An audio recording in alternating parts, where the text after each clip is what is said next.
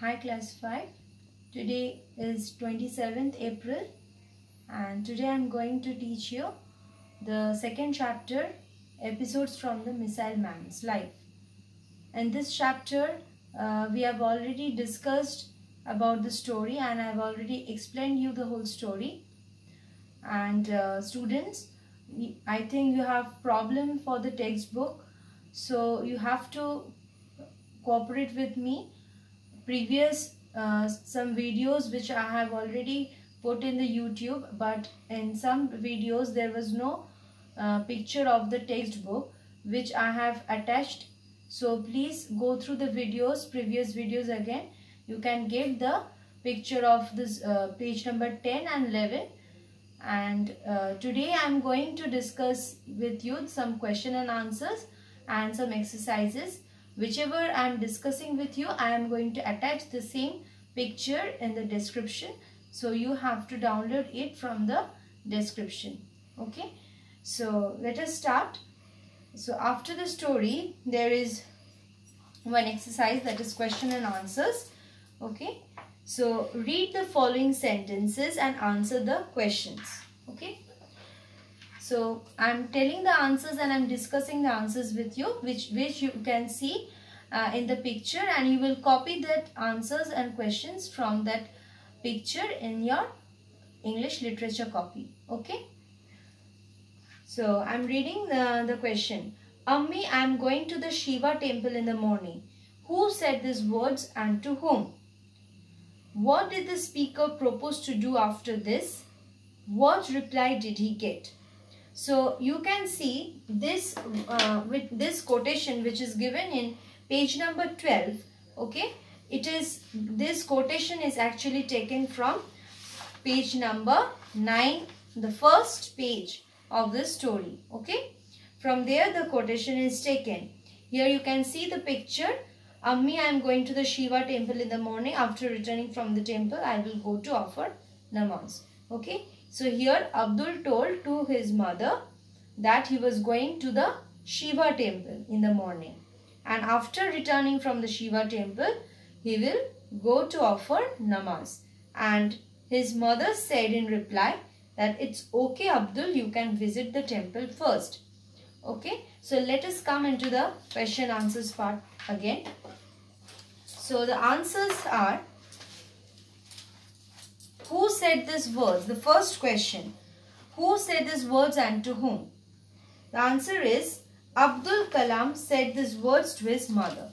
Okay. So Abdul Kalam said these words to his mother. Now the second question, that is B. What did the speaker propose to do after this? Speaker means here Abdul Kalam. Okay. So what did the speaker, what did Abdul Kalam propose to do after this? Means after going to the Shiva temple, what was his plan? So the answer is, the speaker proposed that after returning from the temple, he would go to offer namaz. Okay. So what he proposed? He proposed that after returning from the temple, he would go to offer namaz. Okay. Then the C. What reply did he get? The answer of the C question, what reply did he get? His mother gave him permission to go. She asked him to visit the temple first. Okay. So Abdul's mother gave him permission to go for visiting the temple and the mosque, and then she asked him to visit the temple first. Okay. Now the second, this is actually the reference to the context question and answers which is given in your book, page number 12. And the second quotation which is given in your book, it is, Abdul, come into the kitchen and eat dinner with us here. Okay. Abdul, come into the kitchen and eat dinner with us here. I think you can guess that who spoke this. Yes, this line is spoken by science teacher's wife. Okay. Science teacher's wife. Science teacher invited Abdul Kalam first time for the dinner. And what was the behavior received by Abdul Kalam from his wife? You know that I have already discussed and explained you. So the treatment which Abdul Kalam received from the teacher's wife was that he has to sit outside of the house, outside of the kitchen room for having the dinner. But the next time when he visited the same house, his wife told him to eat the dinner inside the kitchen. So this is all about in this reference to the context. So who said these words and to whom? Here the science teacher's wife said this to Abdul Kalam. Okay. Now, was there any change in the speaker's behavior? What will be your answer? Speaker's behavior means here teacher's wife. Okay. So, was there any change in the teacher's behavior? Teacher's wife's behavior? Yes, there was a change. So, what will be your answer? Yes, there was a change in the speaker's behavior. Now, C question. How can you say so? The speaker earlier did not serve Abdul the meal inside the kitchen. But the next time when he was invited for dinner, she asked Abdul to eat dinner with them in the kitchen. So how can you say so means how can you prove that the speaker's behavior has changed? So you have to relate it to the previous behavior and the next behavior done with Abdul. So you have to write the speaker earlier did not serve Abdul the meal inside the kitchen.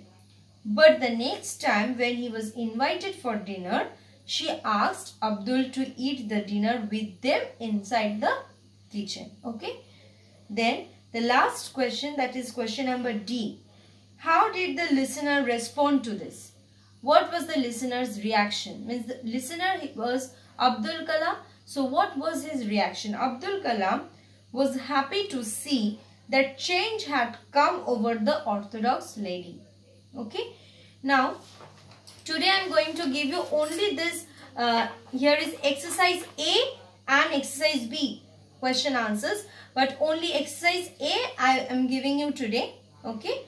And in my next class again I am going to give you the question and answers of exercise B. So you have to write down the meanings which is given in your story. You have to write down the meanings in your copy. Then you have to copy this question and answers which I have discussed with you today. Okay. Now turn to page number 13. In page number 13 you can see that question number D. Here is match the words with their meanings. Okay. You can solve by your own as you don't have the textbook. So I am discussing the answers with you. And you will also get the picture of this page. So from there you can copy this match the column, as well as there is a filling the blanks. You can copy it in your English literature copy. Okay. Match the words with their meanings. Now in column A, number 1, it is written word pious. Okay. P-I-O-U-S. Pious. So what is the meaning of pious? Match the meaning. So column B, the answer is number B, that is holy. Okay. So pious answer is holy. Then number 2 is quest. Number 2 is quest. Quest meaning is number A, that is search. Number A, that is search. Then number 3 is feast. F-E-A-S-T, feast. Feast meaning is a special meal, that is E. Feast meaning is a special meal. Number 4, it is embedded. Embedded meaning is number 4, it is answer C, that is fixed. F-I-X-E-D, fixed. Embedded meaning is fixed. Then in a mode, E-N-A-M-O-R-E-D. In a mode, number 5, it is number D, liking something a lot. Okay. Now, question number E, filling the blanks with suitable words given in the brackets. In the filling the blanks, see 2 options are given. Which is the correct answer? You have to choose that one and you have to fill in the blanks. Abdul Kalam belonged to dash. Belong to Kerala or belong to Tamil Nadu? The correct answer is Tamil Nadu. Abdul Kalam belonged to Tamil Nadu. Number 2. The World War II broke out in 1914 or 1939. The correct answer is 1939. Mr. Ramakrishna Iyer was Kalam's mathematics teacher or science teacher? Mr. Ramakrishna Iyer was Kalam's mathematics teacher. So the correct answer is mathematics teacher. Number 4. Abdul Kalam passed away on dash on 27th March 2014 or 27th July 2015. The correct answer is Abdul Kalam passed away on 27th July 2015. So students, for today, whatever I have given you, the question and answers and the filling the blanks match the following. Please copy it down and learn it properly. Go through it, go through the story twice or thrice and learn the meanings and also write the meanings. Learn the filling the blanks, match the following and also the question and answers. Okay, thank you students.